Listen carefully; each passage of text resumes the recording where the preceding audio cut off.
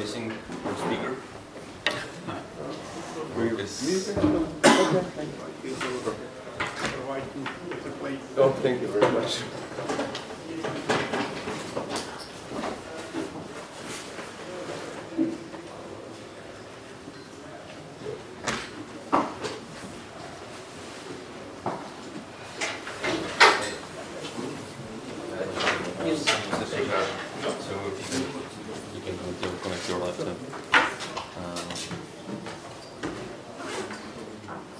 I'm not sure if this works, but you can definitely try. They told me Better than the Wi-Fi? If it works, I guess. Okay, yeah.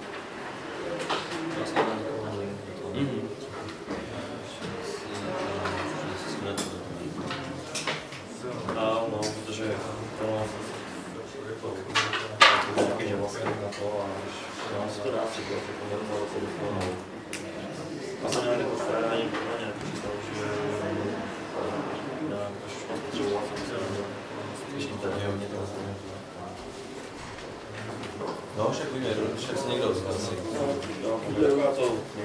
Oh, hej. Vlastně to můžu i na tom šedu všet slov, jednám jako upload slides.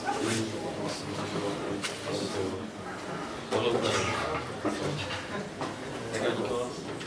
Já děkuju za příležitost.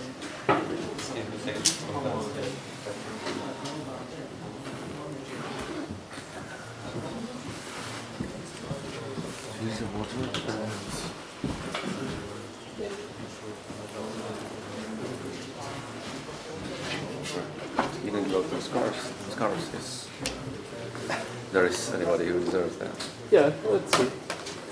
Okay.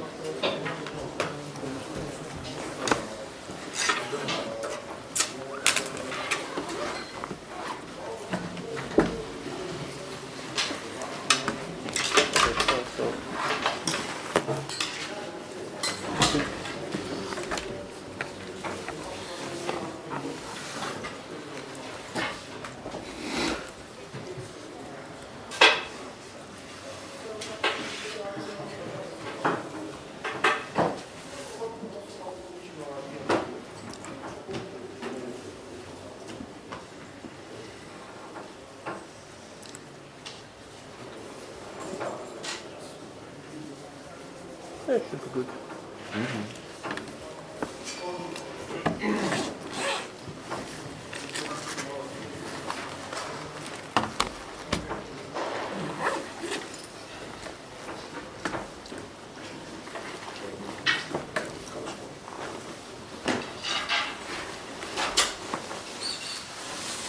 Morning, everybody. Our next speaker is Niels de Vos from Red Hat, working on Gluster, and you can already see what he will present and will know that. So enjoy the workshop. Thank you. Yeah, so thanks for joining. I don't have a microphone, but I think the people in the back should be able to hear me, which is fine. I hope all of you have prepared at least a VM or something similar, which was the request in the presentation. If not,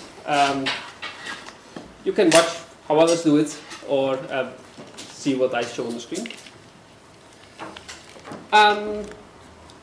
So I work on Gluster. I'm one of the core maintainers, working on many different parts in Gluster, and I'll show you a bit about what we're going to do today.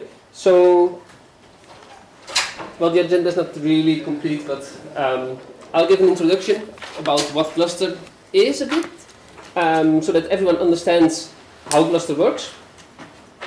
From there on, I'll show you a bit how you actually set it up, so that you can actually use it in your VMs.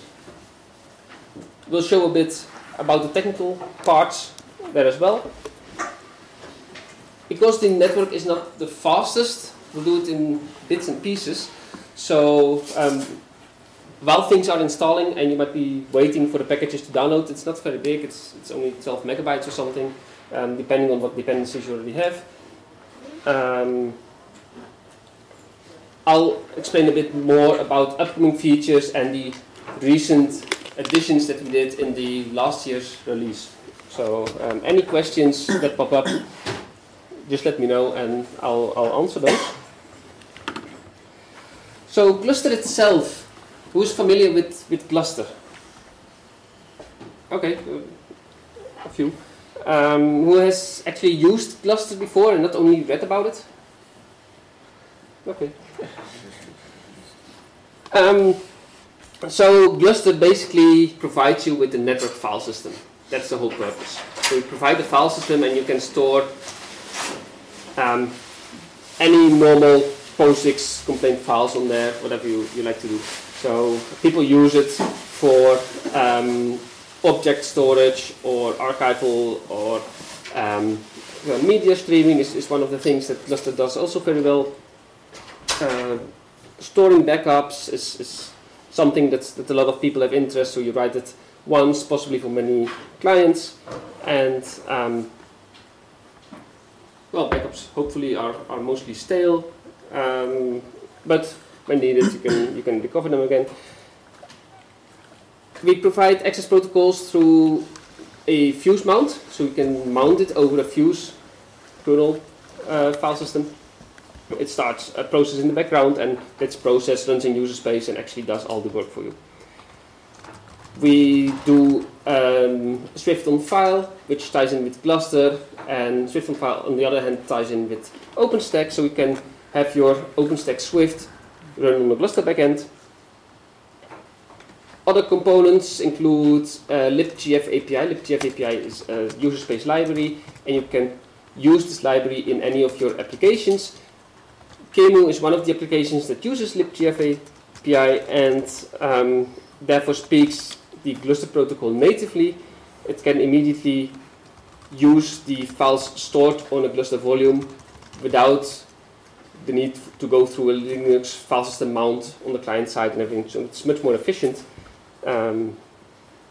Everything. We don't use any metadata server at the moment. It's completely distributed, and there's no metadata server that would cause a bottleneck in this sense. So metadata servers are normally pretty unique in your environment and either have a bandwidth limitation, or if you have only one, it's a single point of failure, and it might be that failover isn't easy enough or fast enough. So we don't use any metadata server for this. If a server goes down, the client knows the logic. The clients actually do all the work and automatically can fail over. This makes it possible to scale out really, really well. The basics of Gluster. Gluster uses bricks. Bricks is more or less like the storage unit or the storage backend that Gluster provides. A brick basically is a directory on a storage server with a mounted file system. So we use LVM, or we suggest to use LVM and LVM thin provisioning below this file system so that we can do nice snapshots. But it basically is just a mounted file system anywhere. The file system needs to support extended attributes, so we don't support bricks on NFS, for example, because NFS doesn't do extended attributes yet. The bricks are the lowest level that Gluster has. On top of the bricks, the file system of the bricks gets used by the Gluster processes. The Gluster processes are a stack of translators. This translator implements a particular functionality. So we have one translator called the POSIX translator, which speaks actual POSIX semantics like an open, a close, a read, and a write.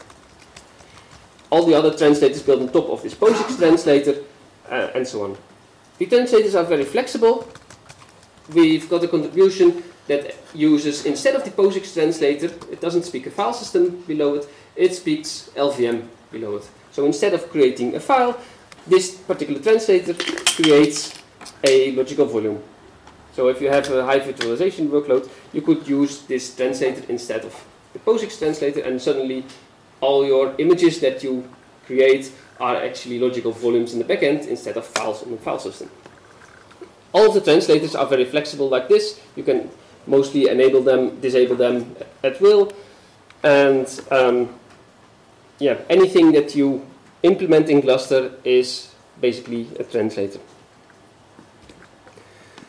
All of these translators together, combined over multiple servers.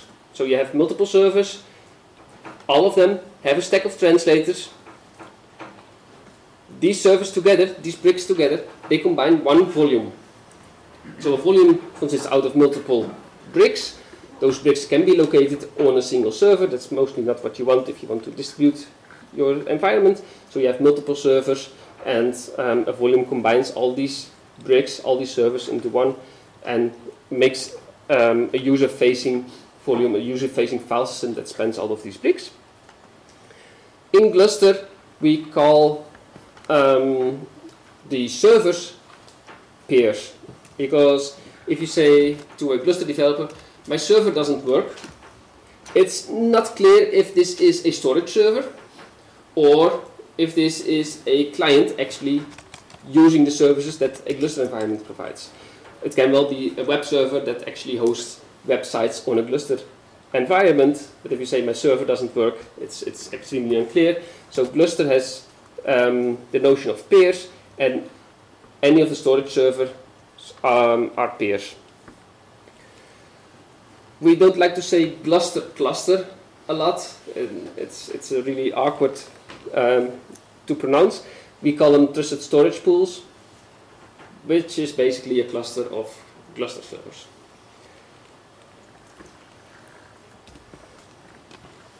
Who's not familiar with scale out and scale up? We try to explain this in this diagram. We have the scale up here on the vertical line. Scale up basically means you have a very powerful server. You start with maybe 2 disks in this server. It might have a tray of 6 disks. You start with 2 disks. You want to scale up. You add more disks. Every time you add more disks to this particular server. That's the scale up process.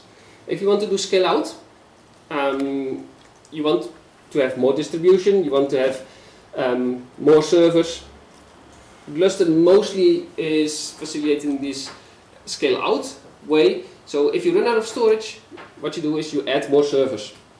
You add relatively cheap servers compared to this one very powerful scale up server. Scale up servers probably have multiple CPUs. You might not have every socket filled with a CPU. If you need more power, you add more CPUs to this particular high performing server, which is extremely expensive, and it's a single point of failure.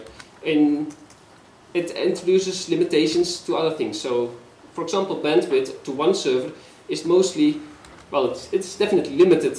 At some point, you can scale up your bandwidth by adding more PCI cards and more network cards and everything. This doesn't always work very well. What you want is most likely not only the scale up process, but you want to scale out. Scale out is in general cheaper to add more hardware. It adds to the performance, so more clients can actually distribute over all your network links because you have more servers. The distribution of your clients, assume that you have several hundred clients, maybe thousands of clients, 10,000 of clients. All of these clients, if they hit a particular number of servers, your resources get limited. If you add more servers, all of these clients suddenly distribute themselves over all of those servers. So you effectively have more bandwidth, you have more storage. If a server dies, it's not such a big deal because the server only contains a small data set compared to a huge data set on extremely big servers. So it improves your recovery times and everything. Yeah. Is it possible to scale up to a single volume? I have 3 replicants, maybe 3 distributed also. Can I scale up to 20 distribution? On the Yes. same volume? Yes. So the question is, can I scale out, if I have a number of servers, can I scale out a particular volume from 2 servers to 20 servers? Yes. So you can add, if you have your volume, you start with 2 servers, and you notice, well, my Dropbox-like facility is really popular, and everyone starts to use it. Everyone wants to upload files to this volume.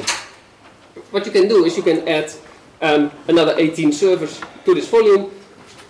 The clients automatically notice, so the Gluster clients notice, and they will be able to use those whole 20 servers for storing files through this particular volume. You don't have to add additional volumes. You could create multiple volumes for different purposes if you want to, but you can have one volume and add additional servers, 2 at a time, 3 at a time, or depending on your environment. Yes, but the client knows about the original servers. Like there is probably backup servers that you can use to mount the server, right? Yes. So he doesn't know about the new servers. Or it will learn about them from the cluster server. So I'll explain what you do. So when a Gluster client connects to a Gluster volume, it uses a hostname to connect to a server. So in this case we have 3 servers. Right? If your Gluster client needs to mount this volume, let's say there's a volume on top. It, for example, says, okay, I want to mount from this particular hostname. If you add the other 2 servers, the client doesn't know about this hostname, not for mounting. It knows, when it mounts, the whole volume layout. So upon mounting, the first request is, how does this volume look like? What servers do we have and which bricks do we have? So the client knows immediately how the volume looks like and which servers participate in the volume. So the only thing where you need, or you manually would like to specify multiple server names would be at the time of mounting. So you can do that. You can pass multiple servers if the first server isn't available. You can pass options to have a backup volume entry point access server, and it would just go through the whole list of servers and figure out, okay, which server is the first that's available. From this server that's available, it catches the whole volume layout. After that, the client knows all of the other servers and it can access those servers directly. So it load balance between those servers, or only use one point to No. Yeah, I'll come back to that a bit later when I explain the distribution logic. So, on the point of a single point of failure, because that's what you want to prevent while mounting. So, in case of mounting, this particular server number 1 is down, but these 2 are still up. If you don't specify multiple servers, your mount will fail because it says, well, this server is not reachable, or there's no daemon running, so you can't connect to the port. So you get an error message and it will fail. You can pass multiple servers on this mount command line, and it will then iterate through those servers. You can also use DNS and provide multiple IP addresses for this particular entry point. So most of the times you don't really care, well, the clients shouldn't care which server they mount from. And if you use DNS, it also gets a whole list of all the servers that are available for mounting, and it would just iterate through all those IP addresses. It's okay, one after the other, and use it like that. So if you are scaling out, adding servers, your mount, it makes most sense to put new servers in a DNS entry and make sure that your Gluster environment is reachable always over one single hostname. And this DNS entry resolves to multiple IP addresses. When you add more servers, you add more IP addresses to this DNS entry, and the clients will know on mounting which servers can be used, and it will try each of them. Does it help? Yeah? Okay, so yeah, that's basically scale out. Gluster is really a scale out file system. We can do scale up as well, but there are very few people that actually want to use Gluster in a scale up fashion. Okay, so distribution of files. Files are basically randomly distributed, at least for people that see this distribution on the back end. Gluster stores files just in the file system, so you have the same directory structure and the file names on the back end as that you see through a mount point. This distribution is basically random. It is based on the hashing algorithm, and each particular brick that you see here. So we have two servers. Both servers have one brick, and we use the file name for hashing. So we calculate the hash from the file name. This hash always falls into a range. Right? So we have a hashing function. If you say, okay, the hashing function always is somewhere between 0 and 16. The result of this hash function is always between 0 or 16. What we do is we assign each brick a hash range. So 0 to 8 is on the first server, and 8 to 16 is on the second server. The client, because it's a file system, tend to use file names to access contents. So any file system without file names is basically not a file system. So clients tend to know the file names. The client hashes this file name. The result of this hash is either 0 to 8 or somewhere between 8 to 16. And depending on that, the client connects to server 1 or server 2. So this is the whole distribution logic. The hash ranges are a bit bigger and we have a little twist in it, but this is basically how we distribute files. Yeah. Does that mean that a simple rename could actually become a pretty expensive copy operation? Yes. Yeah. Okay. So they can be. Not atomic, right? Rename should be atomic. People expect this. You have a file system, should be atomic, right? So it's not expensive. A rename actually changes the name. Yes. Okay. So, but we have something called as pointer files. Yes. We just point to the other server. Okay. Yeah. So Venki is one of the Gluster developers. So if you have additional questions, you can ask him. So the question was if renames are really expensive because you change the name of the file, you hash the file name. So if the hash falls in a different brick, it's a really expensive operation. You would need to move the file and everything. That's not what we do. We use a trick. We have something similar like hard links, but they are brick-wide or volume-wide kind of hard link-like functionality. So what we do is we create this new name. We don't have the actual file name anymore, but we place a hard link on the brick that should have the file. So that makes it much faster. Yeah. Yeah, because otherwise you would have to be careful with that. Yes, exactly. So that's not very efficient. Yep, that's good to know. Okay, any other questions about how distribution logic works? So the distribution is all done on the client side, right? So the client, when mounting gets the volume layout, the client calculates the file name hash, and then the client connects to the particular servers. It's not server-side distribution. It is all done client-side. The client contains the logic. Yeah? Again, about the rename. What about the rename of directory? Directories are located on all of the bricks. So directories are not files, and we use the layout of directories over all the bricks. So if you create a directory, well, even the directory has a file name, but we create a directory on all of these bricks in this case.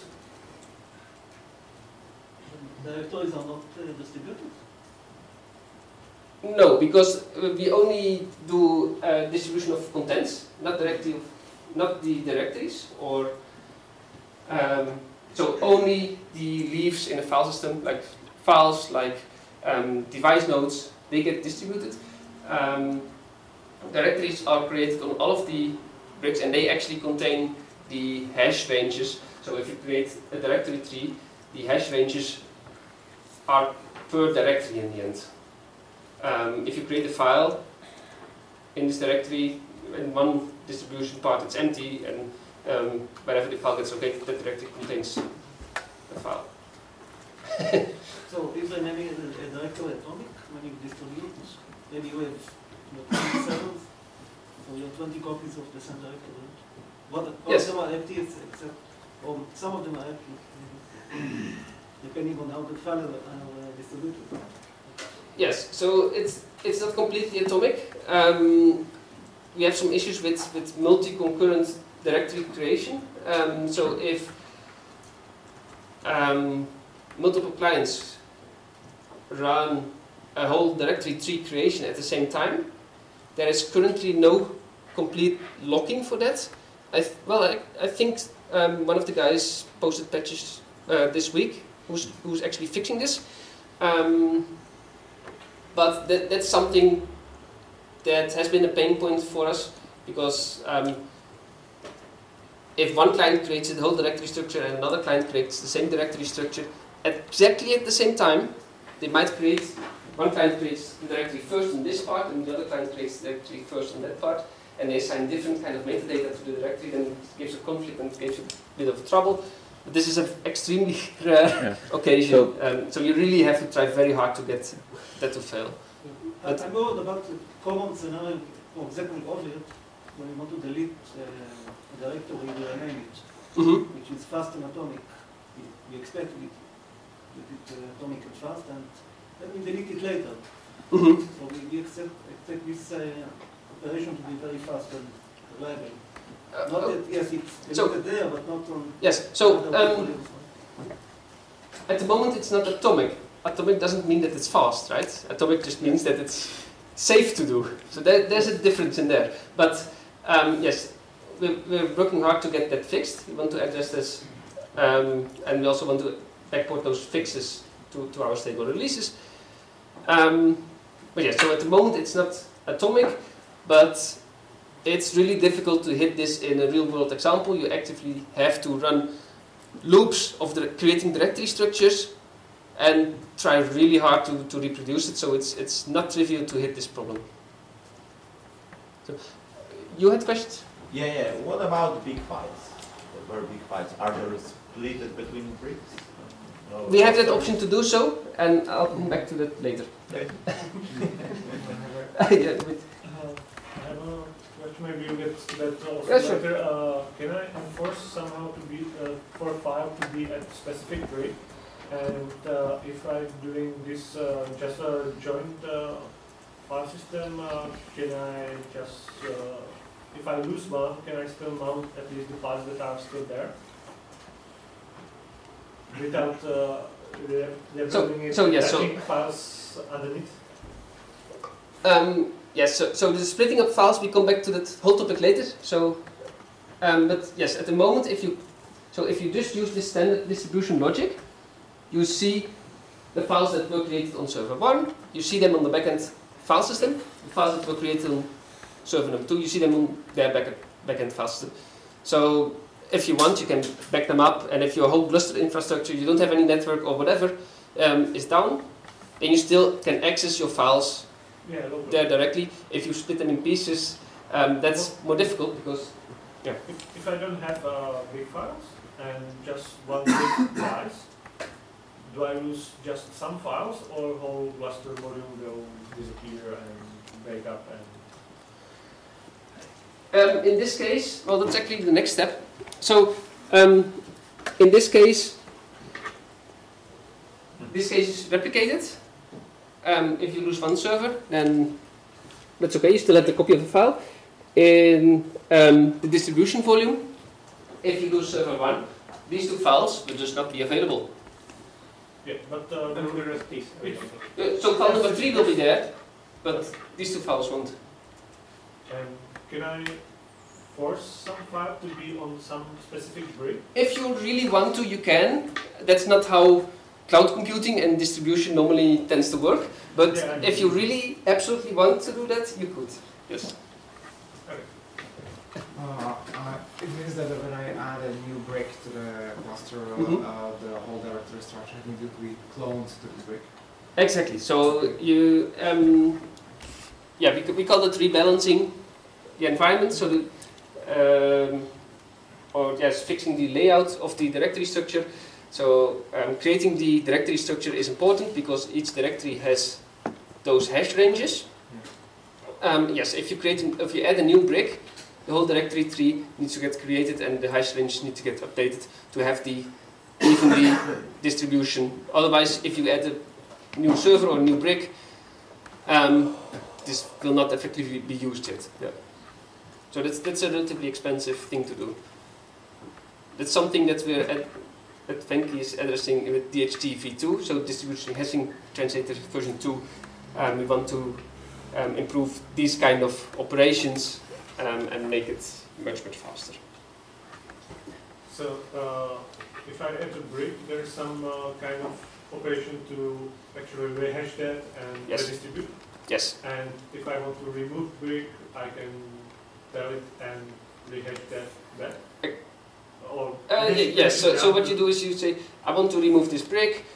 No new files will get created there, and the old files need to get moved off there. You probably want to do this operation because even though we use relatively small servers, these relatively small servers tend to have like 30, 40 disks, right? So that's a lot of data. And if you want to remove the contents of these disks to other servers, that takes a lot of network bandwidth. So most of the times people only do this kind of operations like the rebalancing and everything in some kind of a maintenance window, or at least the period of the day where users don't get influenced too much with much network traffic. Oh yes, it's possible, yeah. You wanted to ask something? Or? No? Okay. So the replication, so I mentioned that we have translators, right? So the distribution layer is a translator. The replication is just another translator. They just do different things. One says, you need to store your file there, and the other one says, well, you need to store your files on both places. In this case, this is a very simple logic. We have two servers. We want to have 2 copies of the data, and yeah, you have 2 bricks. So the client says, okay, this volume layout contains the replication. These 2 bricks should be copies of each other. So whenever I need to do a write of a file, I'm going to write it twice. So the active bandwidth, or the bandwidth that you actually have for writing becomes only half of your bandwidth that you have physically available, because your writes have to actually go from the client to the server to both of the bricks. It's client side. For reading, this is... Yeah. So the client has to send the file to the both servers. Exactly. So, so for writing, the client actively sends the data to both sides, because all these features are client side. The distribution was done client side, the replication is done client side as well. For reading, this is not the case. For reading, we accept the data of the brick that first responded to the initial lookup call. So you do a lookup when you open a file. So if you open a file, the first brick that actually responded is used to read the data from. Yeah. What about different versions of data on different bricks? Is it possible? Sorry? Different versions of the data on different bricks. So the question is it possible to have different data or different versions of the data on different bricks? And that's only possible if you would run into a split brain scenario where one client updates a part of a brick. So for example, server 2 is not available for a time. So it contains all data. Another server or one of the clients updates a file. This update is only on server 1. Server 2 comes back up online, so it would have old data. So it's some kind of a, not really split brain, because we know that this one was up at the time being. We know that this one has an older version. And when we do a lookup, when we do this open of a file, we do actually check if the files are in sync. So we have some change log for the replication mechanism that says, okay, you missed so many operations, and then we can desync the data. So we know that this data is valid, this data is old, and it needs to be repaired. If, for the other way, we have another client on this side, and we would really have a split brain, so the network between these two would die for whatever reason. This client would be able to update file number 1 on this server, and this client would be able to update file number 1 on this server. That can be problematic because they don't need to write the same data to the file. Maybe if you have a sparse file, the file was created on both bricks. One client on the left updates the beginning of the file, the other client on the right updates the end of the file. Gluster cannot decide for you which contents to keep, and Gluster will prevent access to the file after that when it detects this kind of misbehavior. So there are different ways to solve this, including adding a third copy, or making sure that only one server always has the main, or is seen as the main node. So if server 2 dies, you can still write to server 1. But if server 2 notices that there's no connection to server 1 anymore, or yes, let's say the network splits, server 1 is the main source, server 2 is still up and running, but it cannot connect to server 1, and you can say, well, server 2 doesn't accept any writes. We can do other things with quorum and things, so you can prevent these kind of things from happening. Split brains are most annoying to have, so we need to figure out ways how to prevent them, how to repair them automatically, and those things are all available. We can do many different kind of solutions for that. Do you have auto quorum enforcement? With some smart algorithm detecting this guy, brick on server 2 disappeared for such and such amount of time, and now I'm going to enforce a new replica? So we do this enforcing to not accept anything from server 2, or clients get informed that server 2 is not there, but we don't do auto migration of data, we don't do automatic creation of replicas. That is something we would like to have, but it's very difficult to get some procedure that is usable by everyone. So we have a lot of users that have already built their own Puppet scripts and monitoring jobs that trigger Ansible tasks whenever they notice that a brick is down or something, and they all do it in different ways. Yeah. So we have to figure out what is the best way for most users, and I'm not sure if we already found a really good solution for that. This ticks the box of having, like, this limited list of policies you might select from, right? Yeah. User class A and user class B and so on goes by different policies. Yes. I was just afraid because if this is commodity hardware underneath, and you only have these two replicas, the one and the other brick, you are not resilient anymore. The one disappears, transient failures, all the classics. And basically the other commodity hardware just happens to decide I'm going out of business as well, right? It's cheap hardware. Yeah, no, exactly.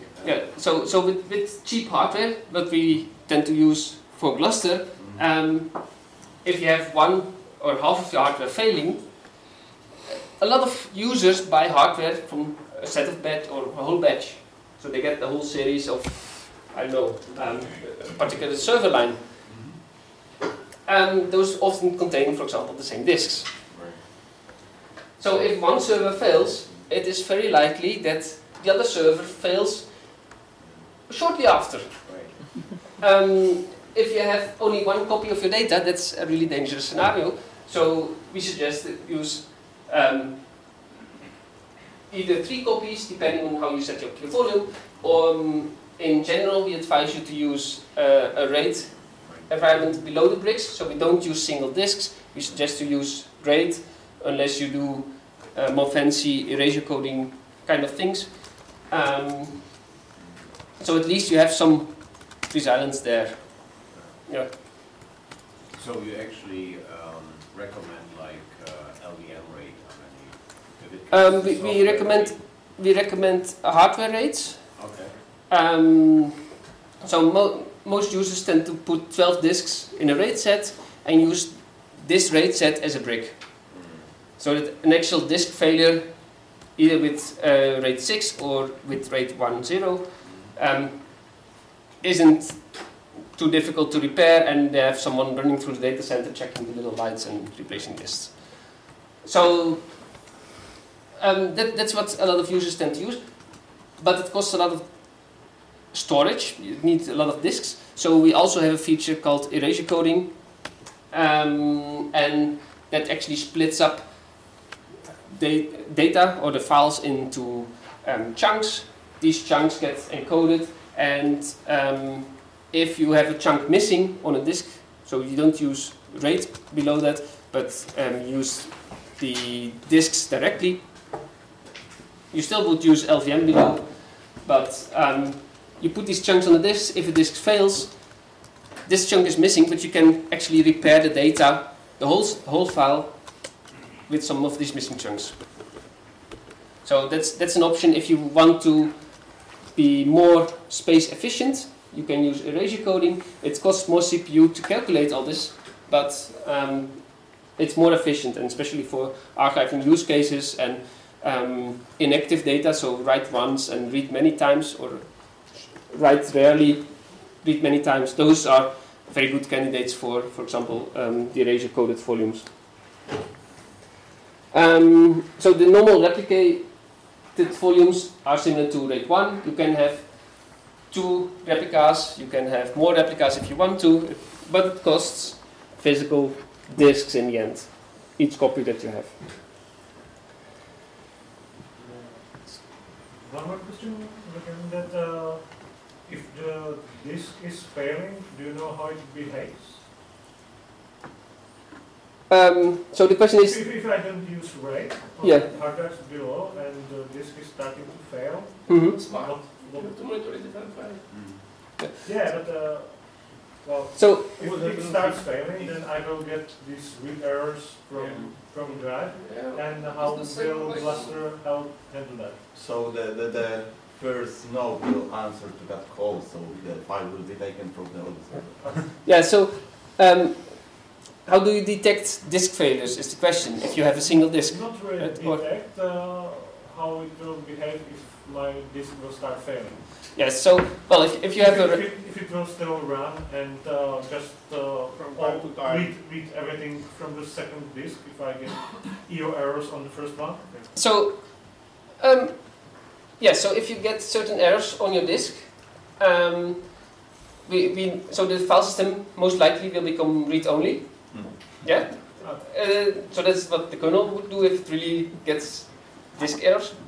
In that case, we noticed that something really weird happened, and we stopped this particular brick process for this particular disk. Yeah, so it is very clear which content is still valid. Okay. Yeah. Thank you. Back to the translators, you will see them later on in the volume file if you have your laptop with you and everything. The translators are so really flexible. So we've had the distribution logic, we have the replication logic. You can combine these two. So you can create a distributed replicated volume, which means that you create on the bottom stack 2 replicated volumes. So volume number 0 has 2 servers, 2 bricks. Volume number 1 has 2 servers and 2 bricks. These 2 act like something like a subvolume, and this is another subvolume. The distribution logic can use subvolumes, and it says, okay, well, we have 2 replicas, but the distribution logic really doesn't care what's below it. So it says, okay, we distribute this particular file to subvolume number 0 and this particular file to subvolume number 1. So in the end, it's pretty simple, especially if you understand how distribution logic works and how the replication logic works, you can just stack them on top of each other, and all the calls get passed on, the data gets passed on, and the client just says, okay, this is a distribution logic, so I need to write to this particular subvolume. The client also does the replication, so it says we have to write this particular file to these two bricks. Yeah. We asked if it would be possible to have a scenario where you have a replicated volume, high-speed link, and all that, and the, let's say, slower one that would be over one link copy, let's say, like the equivalent of ZFS send, something like that. Is this a supported scenario? So I don't know how CentOS would do that, but well, it's open source, right? Supported is relative, but what you yeah. So it would work just fine, but a write needs acknowledgement from both sides. So a read will always be served from the fastest. So most of the times it's the local environment that you have, but a write needs to be acknowledged to both sides, and that will hit performance. It's also file creation, or for example, the checks that are getting done when you open a file. They need acknowledgement from both sides to see, okay, are the files in sync? So the open call, or the stat call actually, that does check for inconsistencies, and if you have a remote site, then normally that gets delayed. Gluster expects all the nodes to be in sync at all time, and I was trying to cheat on that, let's say, by disconnecting the node and letting it catch up with the other nodes, so make it asynchronously, but not how the Gluster is designed. So the replication logic is really synchronous. We do have a way of doing asynchronous replication, where you can put your replicated environment on a different part of the world, and it will do geo-replication, we call it. So that's one of the options you would have.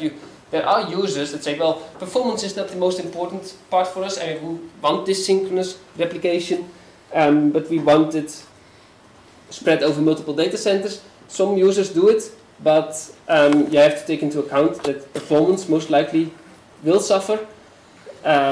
If you have a disconnect between those data centers, performance will suffer even more until the disconnects are really noticed, and yeah, that's so it depends on your needs and what performance you accept.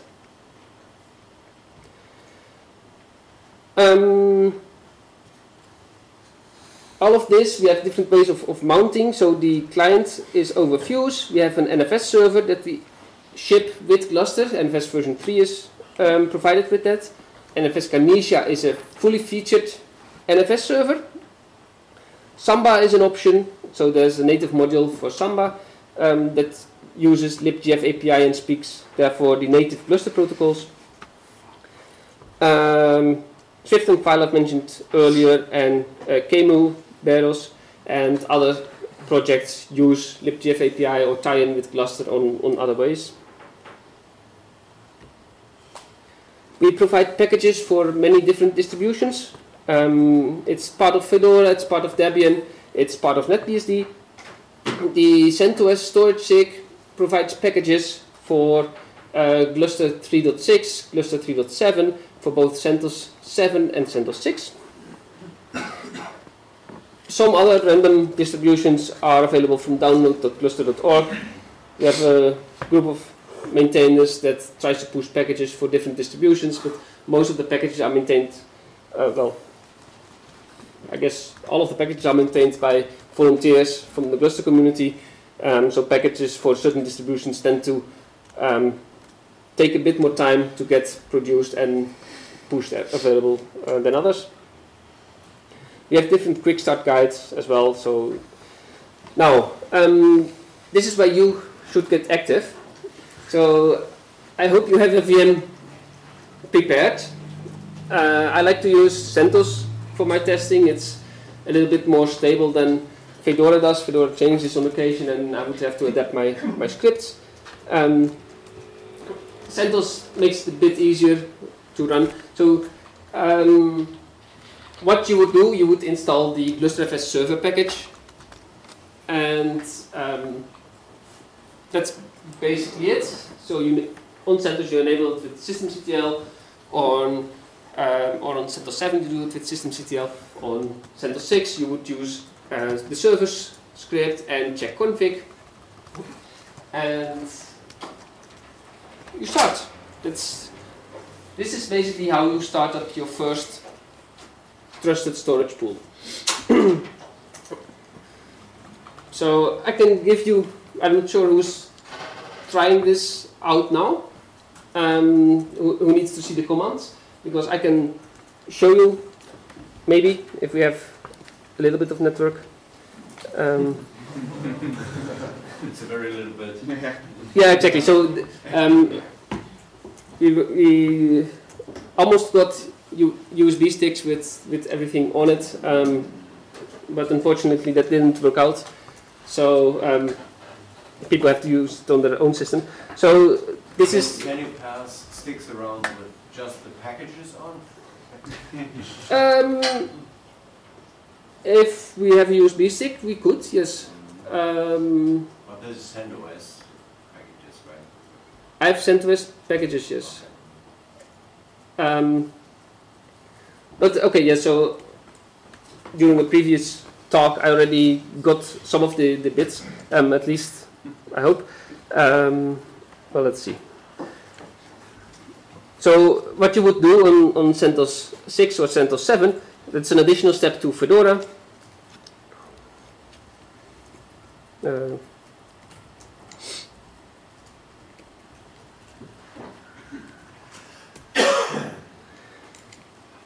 So what you get is on CentOS you get a yum repo file,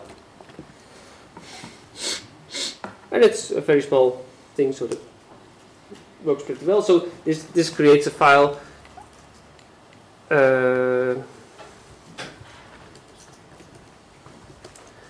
So this is the file, and it contains the yum repository details and everything.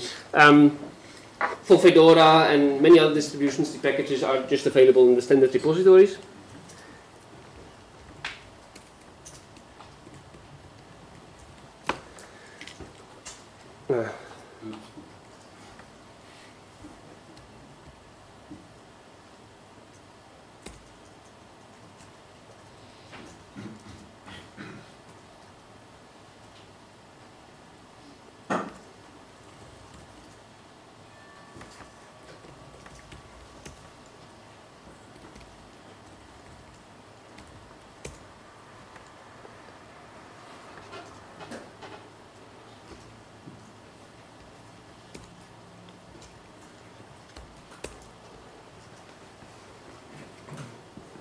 Okay, so yum install Gluster FS server, pull in all the dependencies it needs.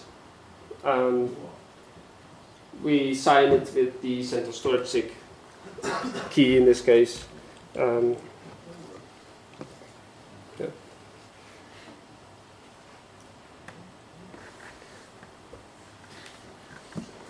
And actually you need to do it on 2 servers.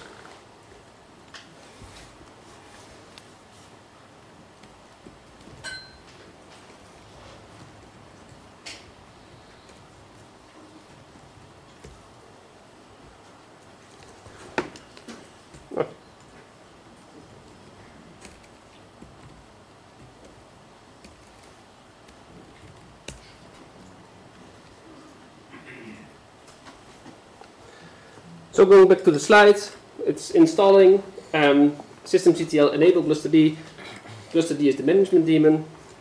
Systemctl start glusterd, and after that you can peer probe. So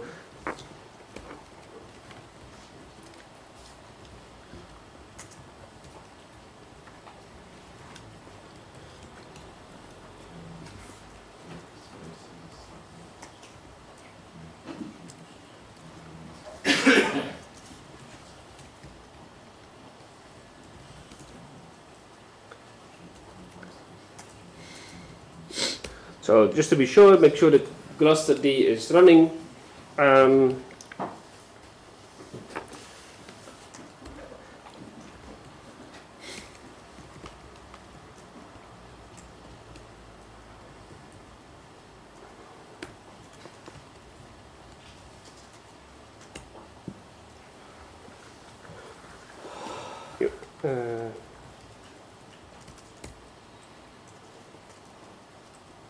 Oh wait.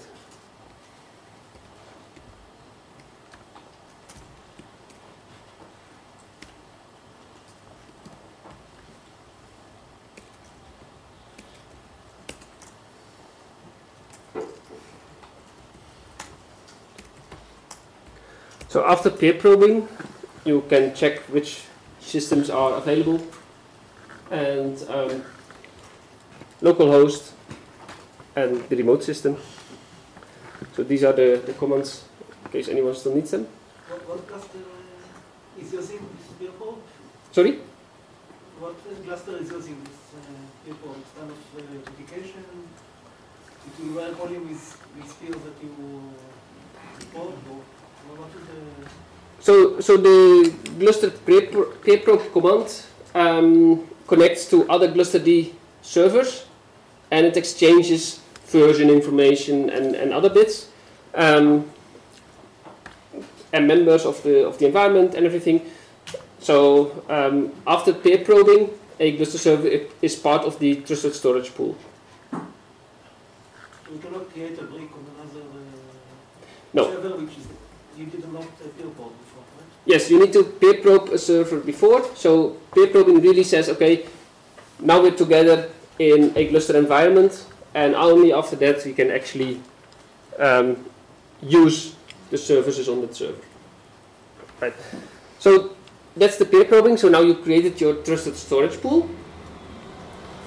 The next step is to create a brick. Creating a brick, I said a brick basically is a mounted file system somewhere.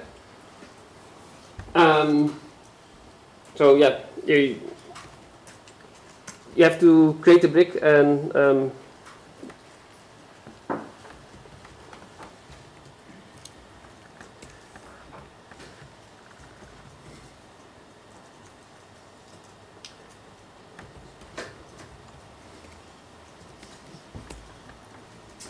create.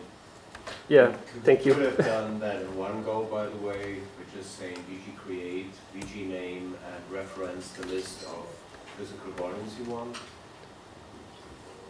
Presumably that's spare ones, right? Yeah, so that really depends on your environment. So a lot of users tend to create everything on demand. So you don't really know in advance, or you don't really add bricks in advance or prepare logical volumes in advance. I'm just pointing out that you don't need two commands to actually get to your volume group being created. Okay. That's my only point. Okay, that's good.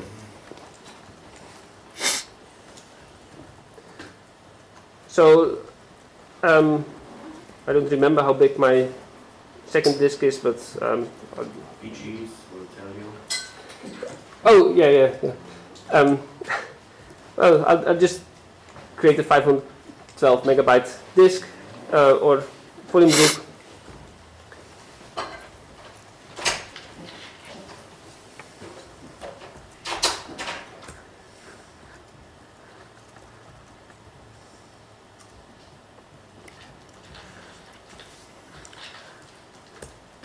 Create an XFS file system.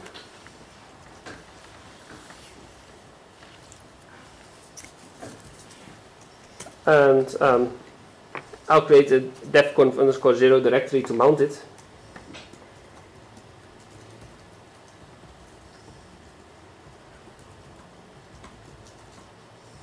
I'll also add it to etcfs tab so that it automatically gets mounted on boot.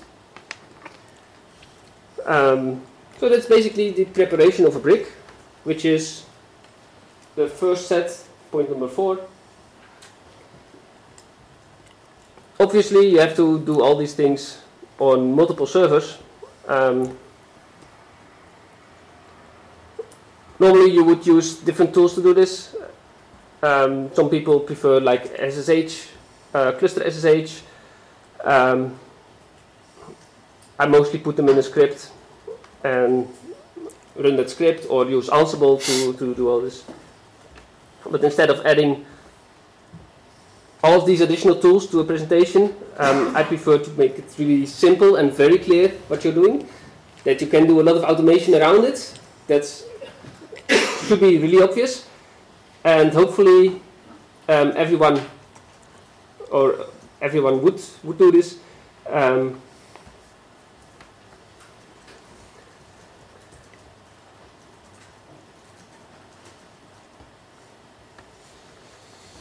But yes, you can automate everything you like on your own way, and I'm not going to prescribe or suggest to use Ansible or something else. That's really completely up to you, and I don't want to confuse anyone that's not using Puppet for whatever reason. Okay, so we created these bricks.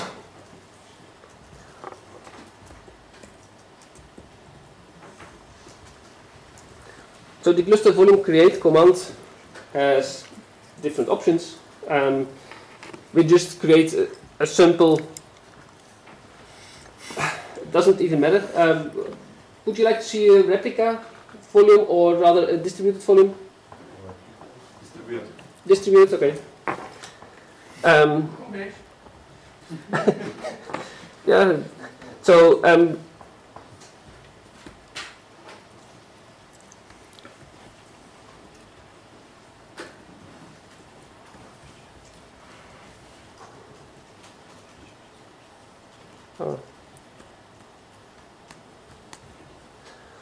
So I like to add another directory behind the actual brick name, so that when the server boots and mounting would fail for whatever particular reason, or you create something wrong. We have a lot of users that fat finger things.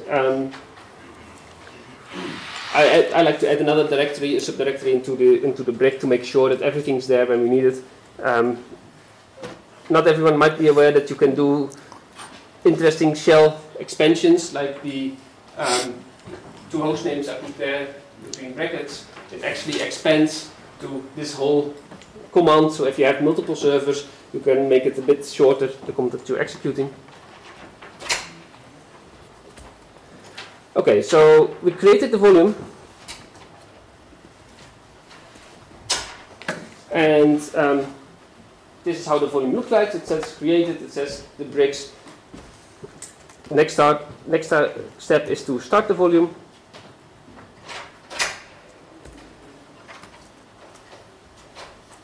And the only difference is that it says started. The people who are executing this on the laptops can see that many processes have been started now. So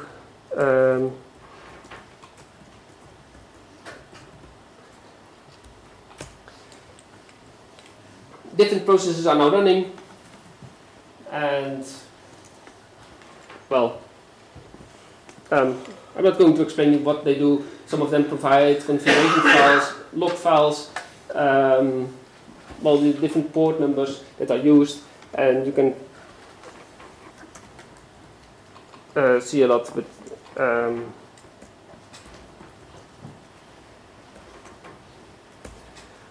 so there's a volume status command that says, okay, we have the NFS server not running. We didn't start RPC line, so the NFS server failed to start. But that's just a minor thing. That's in the old packages that are currently in the CentOS storage SIG, and the next update we'll do in a couple of days that fixes it. The bricks, each brick is its own user space process. Each brick listens on its own port. So the brick on this server listens on this port. The same port is used, but on a different server. So you have to read the whole line to make sense out of it. Process IDs are listed as well, so in case something is not working as you think it should work, you can check the process ID. You can see if the process ID is stuck on the kernel or whatever things. So you can do you can do helpful things like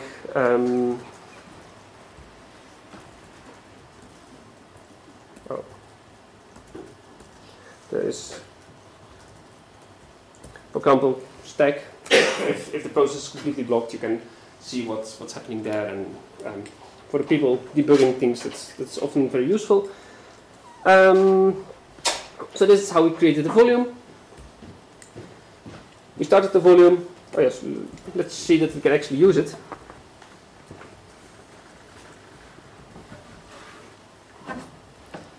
It really doesn't matter from what hostname you mount. So I mounted from localhost. Gluster D runs on this particular storage server, but I could pick any of the servers that I would like to.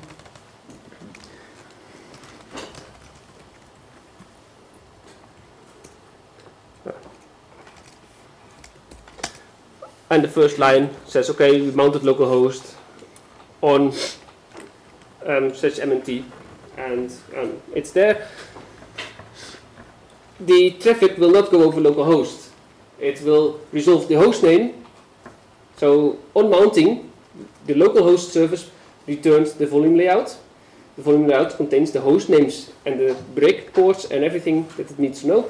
So the Fuse client, in this case, connects to the servers by host name, resolves the host name, connects to the port, and then actually goes and do the I/O.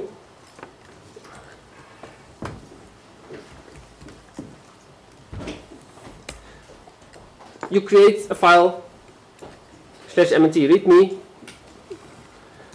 The file is just there. It's just a normal file system. It's not anything funky, object access kind of protocols. You can do anything with the file that you could on a normal file system. I mentioned that the bricks contain the data. We have a distributed file system. This server doesn't have the readme file. It's distributed. Obviously, it is distributed to the other server. Well, hopefully. If it's not there, then you probably should all just log out and... It's not there, we can open a RSP. Yeah, so... it's distributed over two servers. The readme file is only on one server, not on the other one. So it's expected user IDs, group IDs, and so on are Yes. synchronized between the servers. It doesn't really need that. It needs to be synchronized between all of the clients. Mm-hmm. Well, yes. Well, for permission checking, it also needs to be the group IDs and everything need to be on the server side. Yeah. And No, it doesn't need to be on the server side because we just store it on the server, and the server doesn't really care what username is attached to a group. We transport them one-on-one on the server side, so the server doesn't really care about usernames or anything. What's the use case behind like this cross-switch type of distribution? If I understand it right, you know, server A creates, updates, writes file, and it lives on brick number 2 on server 2 and vice versa, right? Yeah. So of course, if the writing machine dies, it's still accessible on the other one, but what's the hard use case here? So, well, it depends. It depends really on your workload. So, in general, there's no need to mount on the Gluster servers themselves. You would have a storage environment and you would have clients. Right. So there you don't have this distinction. In this case, there's no locality of, well, there is locality of data, but not on the create path. There is locality of data in the read path because the storage server that has the data would reply fastest if you open a file. So we have, for example, extensions to Hadoop. Hadoop as a MapReduce, big data kind of tool. What Hadoop does is it moves the actual procedures or the actual functionality, the function, the calculations, the data reading, the data calculations, whatever it does, it moves it to the servers that have the data. So that the data does not need to get transported over the network continuously, which is much more efficient. If you have big data, then it would make sense to transfer all this big data over the network. So you want to have your big data framework move these particular jobs, this functionality to the servers that have this data and execute it locally on those systems. So writing the data in Gluster is not local. You can figure out which servers, so we have special extended attributes that the Hadoop plugin uses. It asks, okay, this particular extended attribute on a file, and that result in the extended attribute describes which servers contain the data, and then the Hadoop scheduler knows, okay, we are going to move this particular piece of the job to these servers that have the data, and the data is local to the actual processing. Okay, so this is how you use it.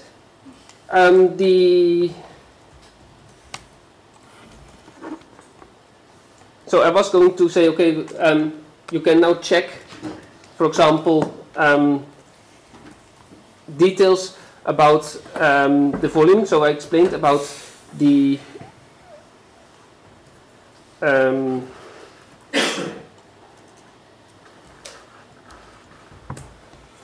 translators. Let's go. So this is the translator stack that gets sent to the client process.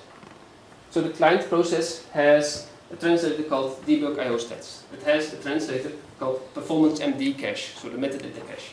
It has another translator, performance open behind. Quick read, IO cache. We have a lot of translators that are listed on the client side, and most interesting for now is the distribution logic. So DHT is our distribute hashing translator called Gluster distribute, and I mentioned before it uses bricks or subvolumes, which are basically the same. It doesn't really matter what's that. So we call them subvolumes internally, and the DHT, because it's client-side, needs to communicate with servers. It has two subvolumes, defconf client 0 and defconf client 1. These subvolumes are listed just above it. The order doesn't really matter because they reference each other always.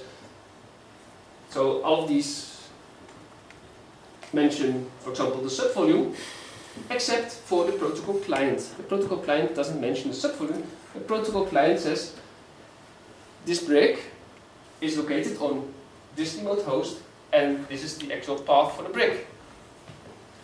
So we actually ask, the ports of the brick are more or less dynamic, and we actually asked this server in this case, which port is this brick running on?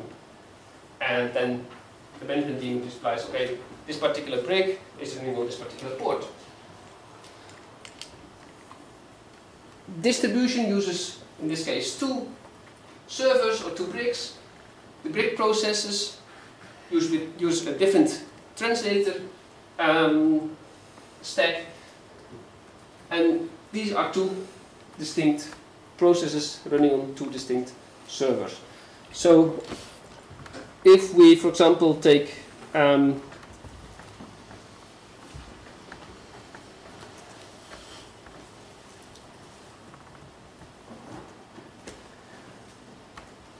so we have this particular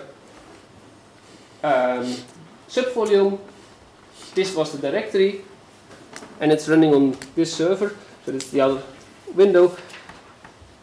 We see that there is this ID, host name, path of the brick, and the path, the slashes are replaced with dots. Or with dots with dashes. So that's basically how Gluster sets up all of these details. You have log files for everything. So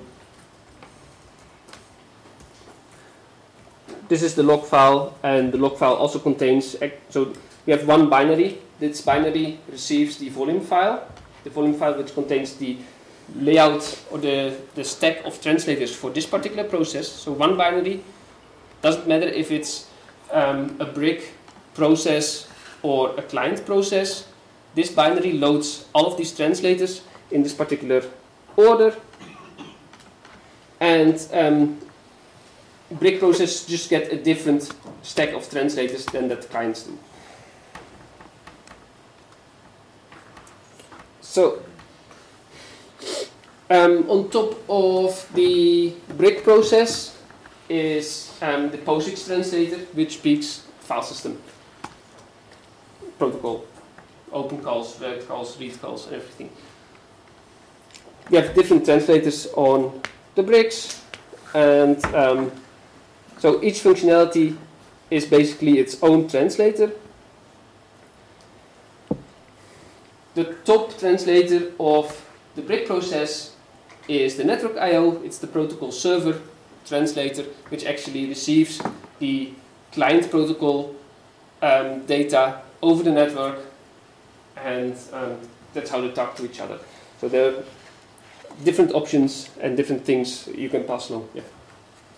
The communication between the nodes, it's unencrypted, or what's the authentication of the nodes? So yes, so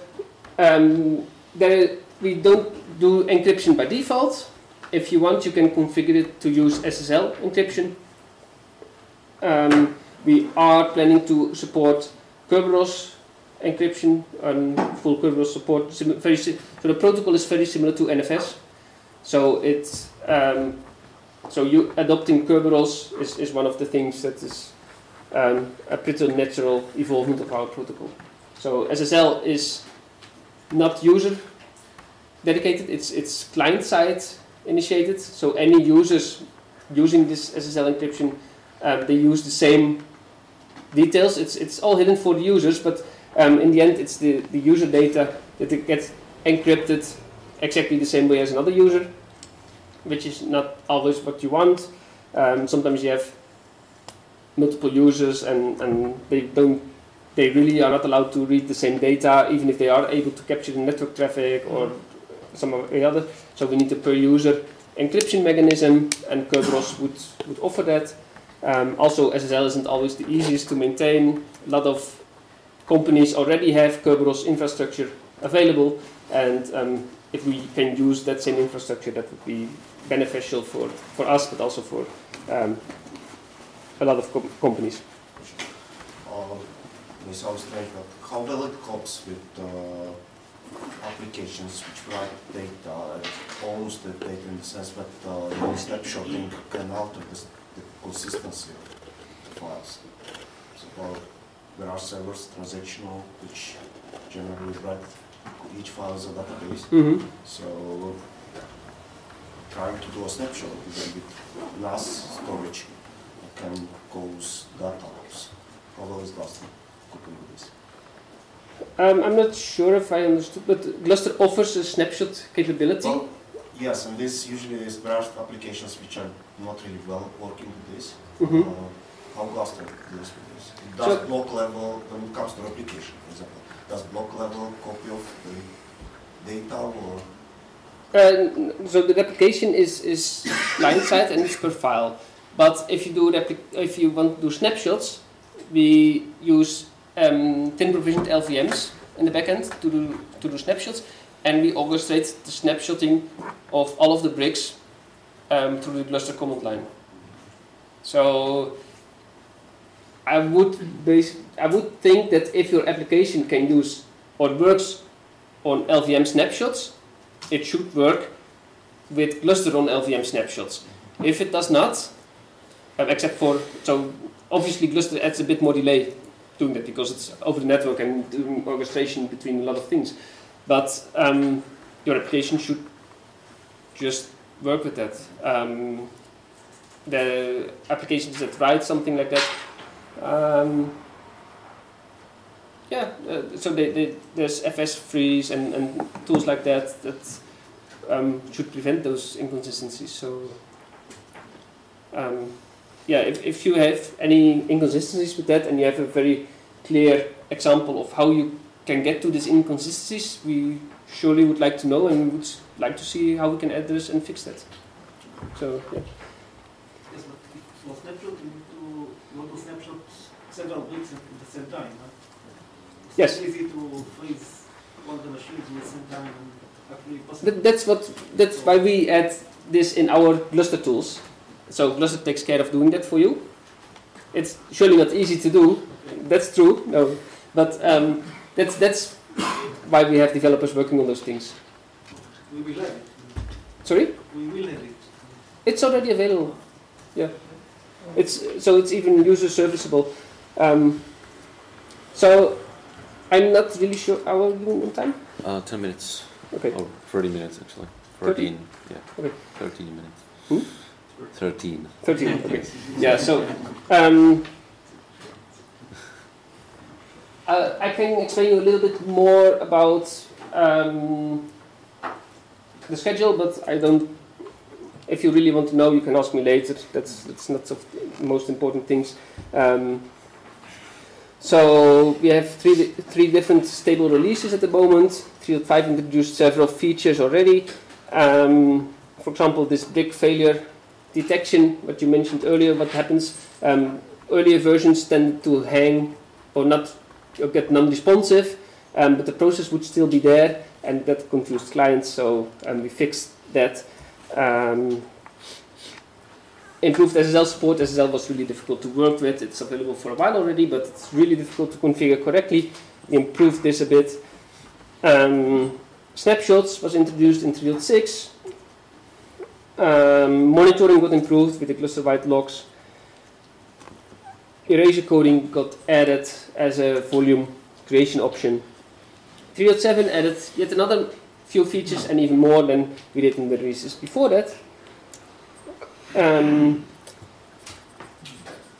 Yeah, so tiering hot and cold contents is one of the hot features that people really would like to see. Windows users and maybe Mac users are used to deleting a file and figuring out where the file is after they deleted it because they actually didn't want to delete it, so we have a trash option. Actually, the Linux people seem to know what they're doing, so all of these requests come in through Samba folks and macOS users. Bitrot is a very interesting feature, so we need to be able to detect if data gets rotten or if, for example, there's disks get bigger and bigger every time. If you have per gigabyte 1 in a million bits that reads on failure or on how many disks, I don't know. If you have bigger disks, that failure quote 1 failure per million disks or whatever or per megabyte stays the same.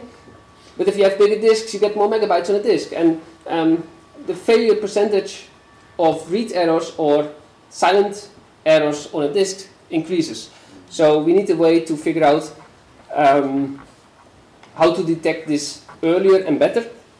Bitrot is one of these things that can do that. You sign the data that gets written, and periodically or on read, you actually check if the signature is still correct. So not all disk failures get propagated to all of the layers in the kernel or on the file system or anywhere. Some of those errors are bit flips. They can be in the cables. It doesn't have to be the disk itself. It can be in the firmware. It can be practically anywhere in the stack.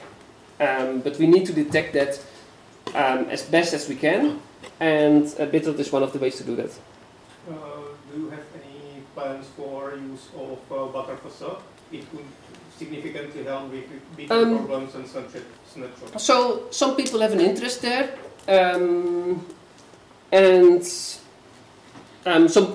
actually Facebook is one of our biggest users, and they have clusters running, I think, on ext4, but they have shadow clusters running on Btrfs. And that's how the Btrfs developers test their file system. Gluster seems to be very well exercising lots of Btrfs corner cases. So, Btrfs is one of the options. If you want to use Btrfs instead of the Gluster provided bitrot, you already can.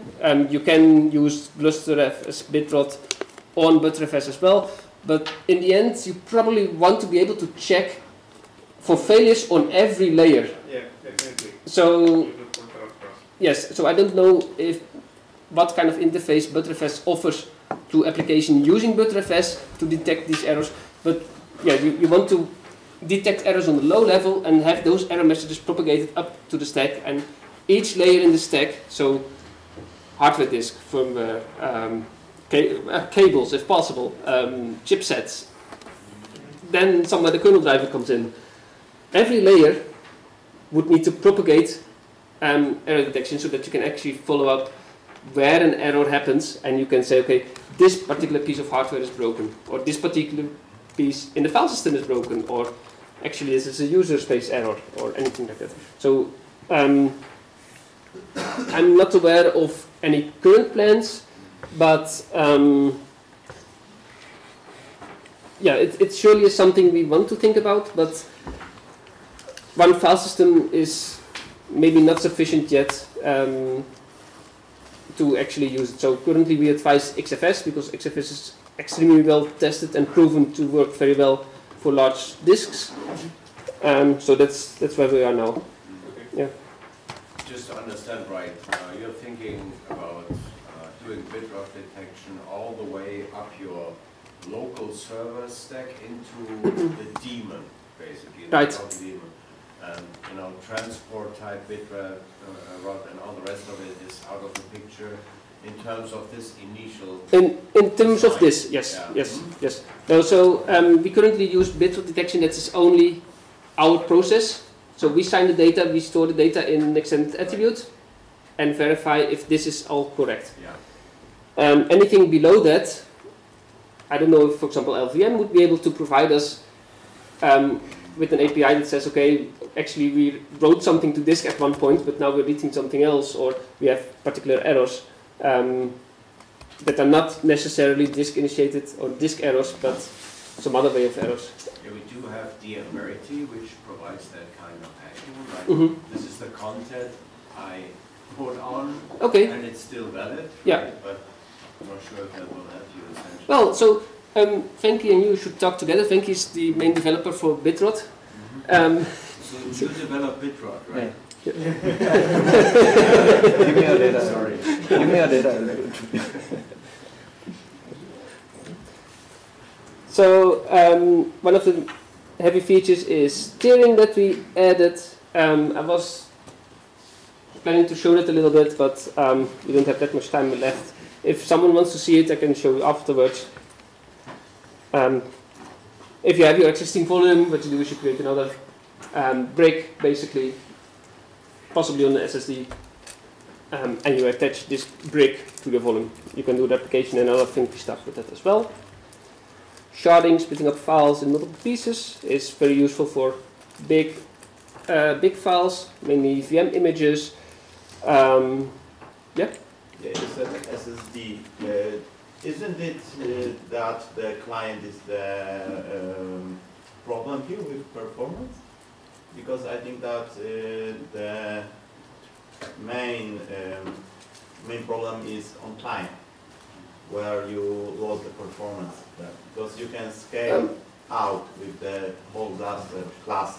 Yes, Gluster, and basically when you have like thousands of nodes, you have the problem on the client because it is a single network point.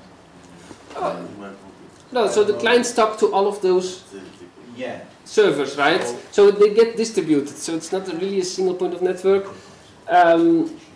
But if you have many clients, you definitely want your storage to be fast enough. Is the slower point of the whole cluster? The client? Yeah, the client interface, network interface.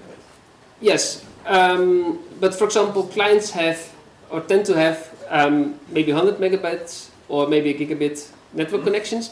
Servers tend to be connected to switches that have at least 10 gigabit or maybe even InfiniBand or multiple 10 gigabit connections. So they can address many more clients, and all of those clients together surely are able to. Okay. Yeah. Okay, so sharding and splitting of files, and we improved the virtual machine workloads for that really a lot.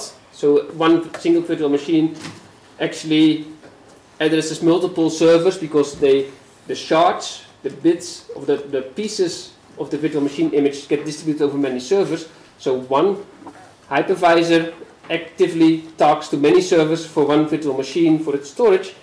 It also helps a lot of recovery time and other things because we're using smaller files without need to recover a huge big file at once. Enabling it is as simple as enabling the feature, and by default it's 4 megabyte shards. For virtual machines, I think 512 was one of the sweet spots where people tested it. NFS-Ganesha support has improved, so we integrate with NFS-Ganesha natively. We want to make NFS-Ganesha the default NFS server because it's a full-featured NFS server instead of Gluster NFS, which only has NFS version 3. It's also pretty simple to set up. 3.8 gets released hopefully in May, June timeframe. Tiering gets more flexible. It's one of the highlights.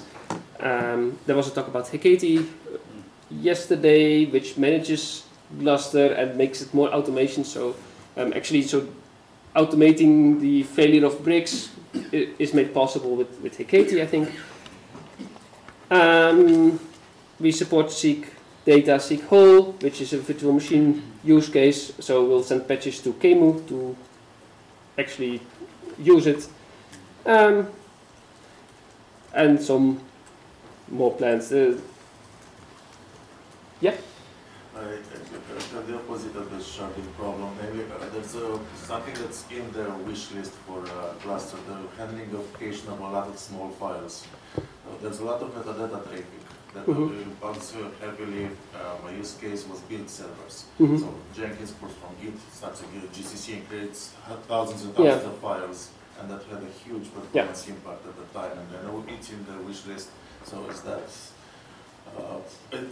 a valid use case for Gluster, or are we asking it to do something it's not supposed to?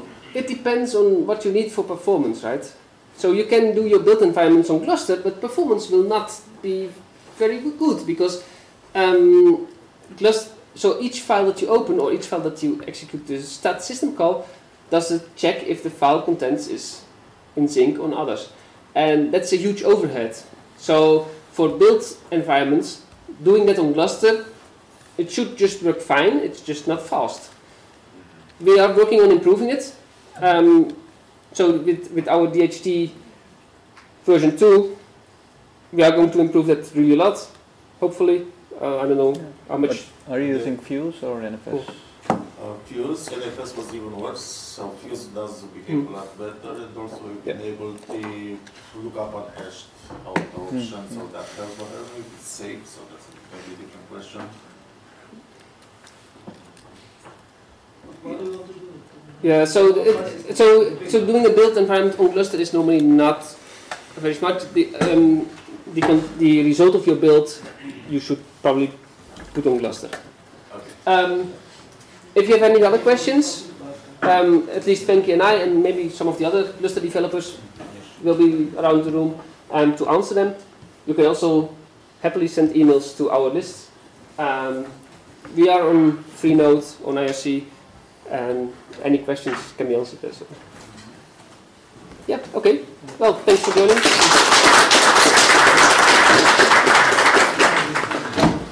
I'll ask you to put the slides on the stick. Oh, sure.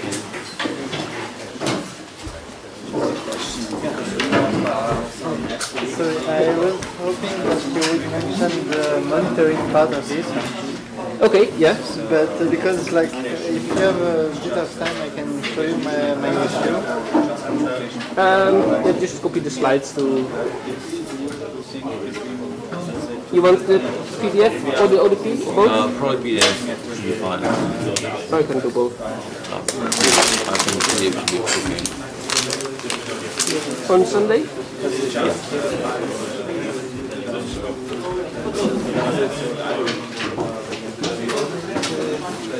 That's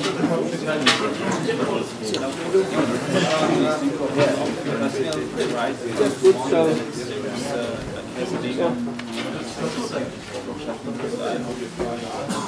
Thanks for mentioning this. oh, I always try to.